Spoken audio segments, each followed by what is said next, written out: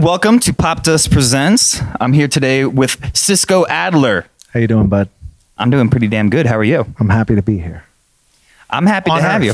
At this moment in time.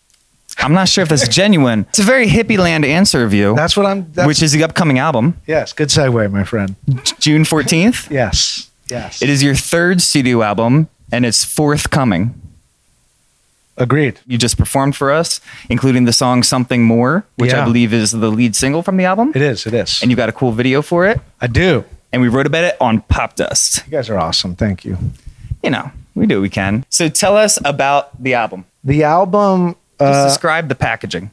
The packaging is me butt naked with boots and a hat on, running into the woods towards Hippieland. That checks out. I mean, it's more of a symbol of like me getting back to like, we're always trying to get back to that innocence of that first breath when we came out butt naked before they clipped me. Yep. And then you're, you know what I mean? Before you take a first breath, then your first cry. I assume that moment in between is like truly magical, and I'm trying to get back to that. Do you know what I'm talking about? That's all the way back. Yeah. That is like square -1. All the way back would be inside. Yeah, so not all the way back. No, not all the way back. Okay, between the first breath and the first cry. Yes, that's your first happiness and your first sadness, and then from then you're jaded and you're always trying to go back, or at least I feel like I am, or trying to identify every new experience and how to process it in context to this wild ride. Not to get too deep on you in Hippieland, but that's just what I am. And this album, it is your third one, and you say you're trying to get back to a feeling. How is it different musically? I feel like the first album was more of a throwing sort of spaghetti at the wall and seeing what sticks, and trying to appease what I thought were my influences, where I think, and listen, I love that album, and the second one I feel like maybe got me closer, and then on this one, for some reason, it just feels truly comfortable, and like, you know, it feels like a warm bed. And how long has it taken you to get to that point of being comfortable? My whole damn life. And has music always been a part of that damn life? You know what, I found hip hop when I was like, maybe 14. You know, it was my music, probably similarly to how rock and roll was my parents' music when they found it, and their parents were like, what is that garbage? It's the devil's music, et cetera, et cetera. You know, I remember my dad listening to the Ghetto Boys and going like, no, that's not music. Hip hop has this spontaneity, has this, you know, witty lyricism, has this making something out of nothing thing that I think punk rock had, that rock and roll had, that all these sort of cultural moments had. So ever since I found that, you know, I've been on a search to just absorb as much music as possible. You know, hip hop hit a ceiling for me, so I picked up a guitar. Rock got boring to me, so I went back to hip hop. You know, now I'm trying to look at like world music. And today on my Uber ride from the airport, the dude was playing all this fucking Indian pop music that was so ill that I'm like, can I take your email and you can send me a bunch of this stuff? Because it's like, I don't think I'd be exposed to it if it wasn't via someone who felt it was their music and they listened to it. What do you think is the percentile of hip hop in the fabric of me? The albums that you've released, and comparatively maybe the first album versus this upcoming one?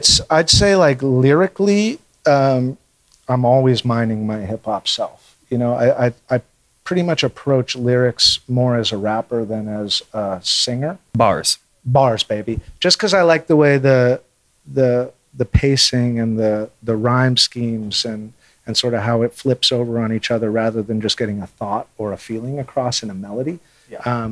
So I'm always minding that. For me, it's a fantastic genre for music fans of any variety, because it's like the ultimate remix and things, you know? You're kind of taking different elements from everywhere, putting them together, and there's just so much content per section, you know what I mean? Yeah, and it's harder to get your point across with less words, right? It becomes more of it's up to the listener to read between those words. I definitely try to go back and forth. I don't want to ever be one thing. I try to always have my foot one foot on this side of the fence and this foot on that side of the fence.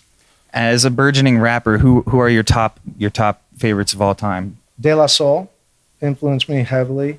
Nas influenced me heavily. Nas, big fan of the show. The Far Side, which I think are underappreciated in the lexicon of hip hop, just because maybe they were West Coast progressive hip hop at a time when West Coast was all gangster rap. G-Love, who's now a close friend and collaborator, when I discovered his music and I saw him doing something completely different with hip hop and taking maybe the hip hop approach to the blues, to me it was like, when I heard Baby Got Sauce, like the world opened. You worked with what, Mike Posner?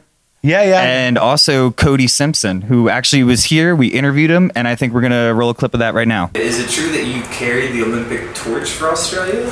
It's true, yes. In the Rio Olympics? In the Rio Olympics, on the torch relay, I carried it for Australia. Yeah, both my parents were swam for Australia, and I grew up swimming for Australia, and they asked me to be a part of it, because I like to represent my country as much as I can, as an athlete or as a musician, whatever. Damn it! Yeah. Damn it! He does it both.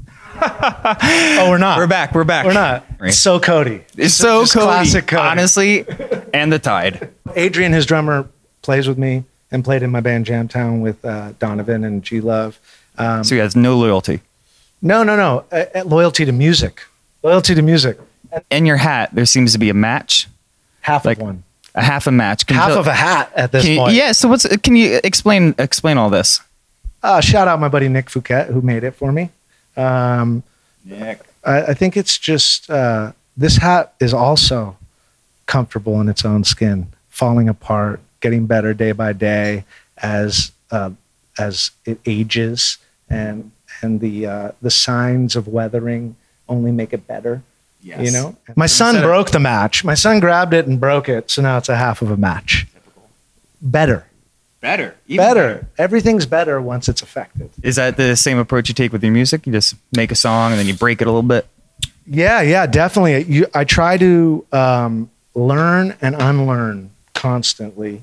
And songs actually just come out. Like, I write 2 or 3 songs a day, whether I'm doing it for a project or not. I can't really help it. It's a problem. It's a good problem. It's debilitating. In a good way. Did you lose your day job? I never had a day job. I delivered pizzas for one day because I wanted to buy a bag of weed. Very honest. I mean, why else would you deliver pizzas too? You didn't even cook them? You know that trend when you would deliver uncooked pizzas and they would cook it themselves? Oh, yeah. That was a funky year. It's not delivery, it's DiGiorno. It's frozen. It's like somewhere in between delivery and DiGiorno. Why? Which is what I am. I don't know that people were asking for that. They're like, can you deliver a pizza, but not so much cooked? Listen, I was just trying to buy a bag of weed. I wasn't trying to disrupt their business. Were you plan. successful? I was. Was it sort of like that first breath that you take before crying, that first high? I just want to say I was right, because now weed is becoming legal everywhere. You were right. And you took a stand that day, and we have a lot to thank you for. Are you from LA? Because you got the Los Angeles Lazy Days song, right? Oh, yeah. We were rocking out to that earlier. Oh, I love that. Are you LA based? I grew up in LA and Maui. Very cool. My mom ran off to Maui when I was 9 and brought me with her. And I'm actually very thankful that she did, because I grew up sort of out of the LA scene and I think, I benefited from being naked, running in the woods, picking mushrooms. And now you're running through the woods naked. Again. In your music video. Yeah. Your album art. Yeah. We're really excited for the new album, Hippieland, June 14th. Thank you guys for spreading music.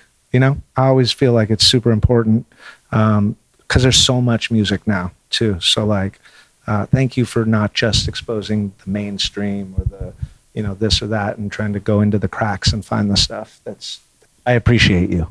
I'm going to cry. This is the sweetest thing anybody's I really do that. ever said. I do. All right, well. I do. Cheers. You know Popdust. You guys are awesome. Thank you guys.